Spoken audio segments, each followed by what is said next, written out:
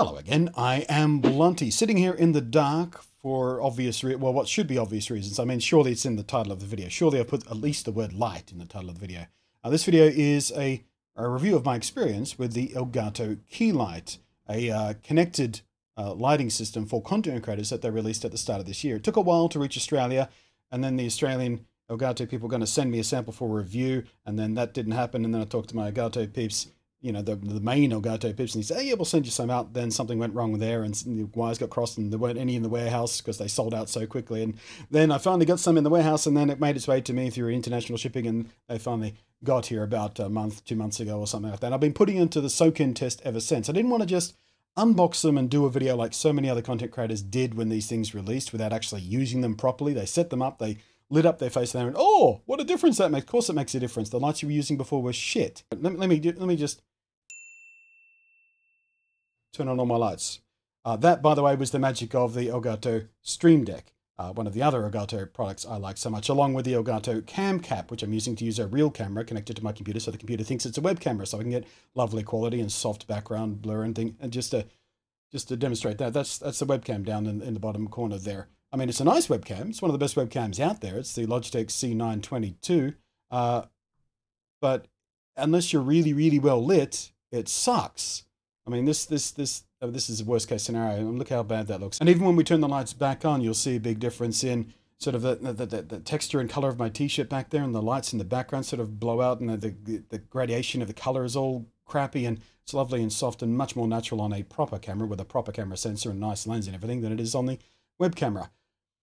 And that's part of the problem with a lot of people's demonstrations of these lights, a lot of these streamers who don't know actually what they're doing. They just set up the lights like it shows on the box and go, oh, it looks so much better than the crappy lights I was using, the $20 Amazon lights I was using. Of course it looks better. They're better lights for a start.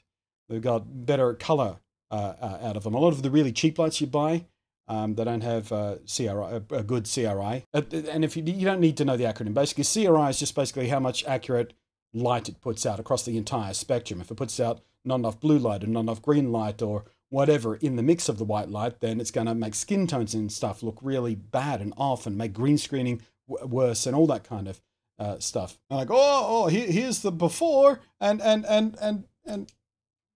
here's the after. Oh my God, the Elgato Stream looks so much better. Of course, they look better, you idiot. The lights you were using before were number one, crap. And number two, you didn't have them set up correctly in the first place. I can just glance at your before picture and tell you exactly what you're doing wrong with your lights. They're too bright, they're too direct, they're not in the right place. You haven't got them bounced off something nice and soft to soften up the lights. You're using them incorrectly. They're the wrong color temperature. You've got mixing color temperatures sometimes. There's just 18,000 things you're doing wrong with your lighting. And the only reason, or the main reason your Elgato lighting suddenly looks dramatically better is because they're much harder to set up wrong, because there's a picture on the front of the box. Is that too harsh? I don't think it was too harsh. I'm legitimately sick of seeing those before and after things. To prove my point, I am going to now turn off the Elgato lights and replace them in identical positions with my other studio lights. You are now seeing me led by two studio quality lights, Aperture Amran light panels, which run for about, I think, $260 to $80 a piece, depending on which model you get. The model I've got behind me there is actually able to be changed in color temperature. So let me warm it up there and cool it back down again. There you go. And of course our remote control. There are a few advantages of these lights over the Elgato. Number one being you can run them battery powered, which is a huge advantage depending on what you're doing. Not so much an advantage if you're just doing this. And again, the Elgato lights are made for a very specific, very niche use case. And that is people just sit at the desk streaming and content creating and presenting and whatnot. And they're excellently designed for that. But they are extremely limited in their flexibility. And that's where proper studio lights come in. So, number one, battery powered. Number two, I can use the remote to control them, or they've got actual knobs on the back. So I can turn them on and off and control the power and control the color temperature in the case of that one, just using knobs on the back. Can't do that with Elgato. Again, making them useless for anything but this very one specific niche product. These are brighter as well. And let me just turn the key light all the way up there. The key light as in the position of the light, not key light as in the brand of the key, the Elgato ones. I wish I hadn't used that term for it.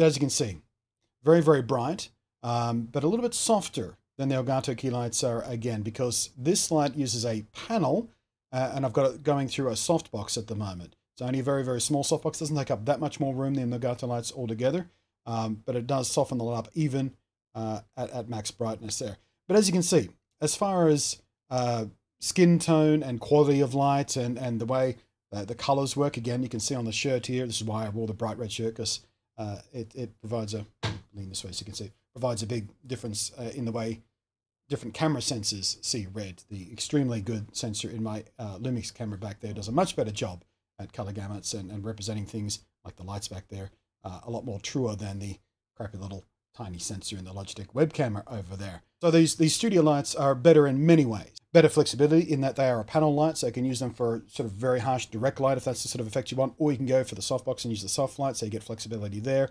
They're much brighter, you get a little bit better control over them, you can use them with the battery pack and you know, all that stuff I just talked about. But the main point I'm driving at here with this comparison is they don't actually look that much better than the Elgato Key Lights for this use. So let me turn them off again. We'll turn the Elgato Key Lights back on. And I've got them set slightly different. I think that was a little bit dimmer than I had it with that before. But the point is, as far as my skin tones and the colors and the way the camera behaves under the light and everything, you can set them up near enough identical. So they passed that test of being absolutely good enough from brightness control and quality of light and color of light point of view for me to be absolutely happy with them using them in a professional situation. Now I'm being lit by a $20 LED light panel you might find anywhere, basically. These comes in all shapes and sizes. They're all basically out of the same factory and they all basically do the same thing. This one is limited in several ways. Number one is, most obviously, I've got no control over the brightness at all. It's just on or off. And in fact, it does grow dimmer as the batteries drain as well, because this is AA battery powered, or you can plug a 12-volt little power adapter into it as well, which is what I used to do when I used to use these lights. But one of the main things you should be looking at here is what it does to my skin tones and the color of my shirt and stuff like that. You can see a lot less red in my face. Everything looks sort of pale and washed out, and the shadows are all harsh because the diffuser on this thing just doesn't diffuse very well at all. And, you know, this is the kind of difference I'm talking about here. It's worth investing in good gear. And from what I've experienced so far, the Elgato Key Light is good gear. It is worth investing in over the cheaper alternatives out there. Number one, build quality. They're built surprisingly well. I didn't expect them to be built as well as they are. I expected a plastic case with a, you know, cheapo sort of frosted thing on the front. And frankly, I should have had more faith in Elgato, because I've been using Elgato products for years in their capture cards, and I love the cam link, as I was talking about earlier, and the Elgato Stream Deck has been literally game-changing as far as my content production goes, and a bunch of other side stuff. So I should have had more faith in the build quality, but I've seen so many light panels of this size and type, you know, whether they be a LED panel where you've got just a grid array of LED lights, or what Elgato have done here, and they've done what's called an edge lighting system. So the panel itself, the thing that throws the light out, that's just a frosted piece of material. Basically, the lights are actually around the rim of the device inside. They go around the rim of the device.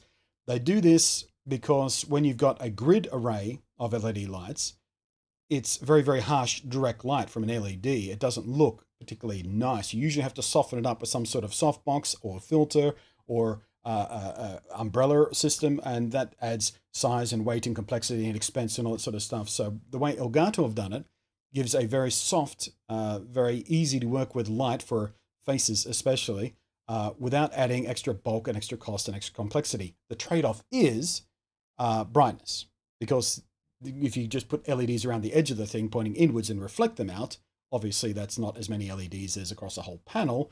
So for the equivalent price, you can get a much brighter LED studio light. But you don't really need that for this work. You might need that if you're making short films or something, so you're dealing with a much bigger set, you're projecting light across the room, and you're dealing with the inverse square law, where light falls off sort of exponentially the further you get away from it, things like that. But the whole thing with the way Elgato have designed these lights is they're designed to be used for exactly this, and pretty much just this. And to that end, they also come with something I really wish they would sell separately, because I could use 4 or 5 of these for various things around the studio here. This is a clamp that's specifically designed to go on the back of your desk, so you can get your lights set up.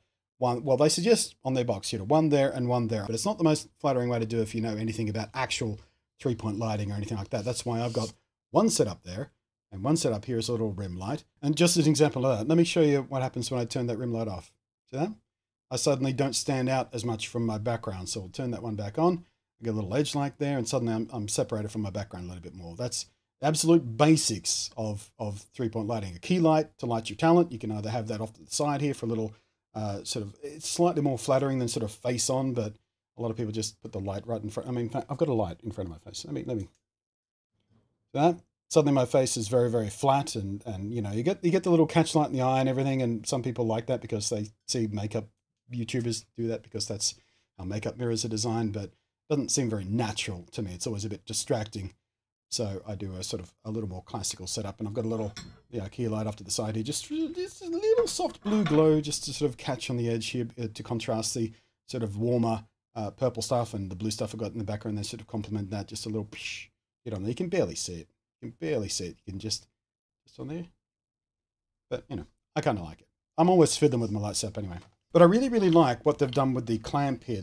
Fully metal and everything, nice, hard, strong. Rubber pads there to stop it damaging your desk, and actually extends quite a long way. And that's one of the other things that a lot of people who are setting up these lights do wrong as well. They sort of extend them way up high and point them down at their face, which again, not the most flattering way to do things. You want it just a little bit above your eye line and point it down at you, not sort of super high. But yeah, even the little ball joint sort of 1/4-20 angle thingy here, even that is a step above what you usually find on these kind of pack-in accessories, like, you know, mini tripods and stuff like that. You find this on quite a lot, but this is also built really tough. It's very, very firm. It locks in absolutely solidly without having to over-tighten it or anything like that. And yeah, just, I'm impressed with the overall quality. These things are built to last. So again, investment. But the main reason I like the Elgato lights is their ability to be controlled over Wi-Fi via a phone app or your Stream Deck. I mean, you can control on and off like I've been showing you. You can also control the light power, and you can preset different power situations in Elgato Stream Deck. So I've got that one set at sort of 7% right now. Let's boost it up a bit. So it's a little bit too harsh right now. We'll take it back to 20. So you can control the color temperature. So the warmth of the lights, you can go warmer or cooler on demand. There's also a system tray app you can use to control your lights. So I can bring that one all the way up. That's as bright as they go. It looks a little bit brighter than it actually is because I've got my camera preset to a locked-in exposure for a relatively low light level because I'm pretty light sensitive, and staring into a bright light kind of hurts my eyes. So I have the lights kind of as low as they can possibly be without having to make my camera work too hard and introduce noise in the image. But this is kind of maximum brightness. We'll go both sort of really warm. We can bring both all the way down to cool light as well. Actually, let's bring those temperatures back down again, like that. Make that one a little bit warmer, a little bit cooler. Yeah, so you can do all of this in presets on your Stream Deck or from sliders on the control app. You can just have a button to do sort of as many different scenes as you like. But it is that kind of control that you are paying for with the Elgato lights. That's why they're a bit more expensive than sort of a roughly equivalent studio light. And with some studio lights, you do get things like remote controls, like this one I've got for my aperture light. I mean, the aperture lights are way more expensive than the Elgato lights, but you know, some cheaper lights do also come with a form of remote control. Some even come with Wi-Fi control that you can control with your phone.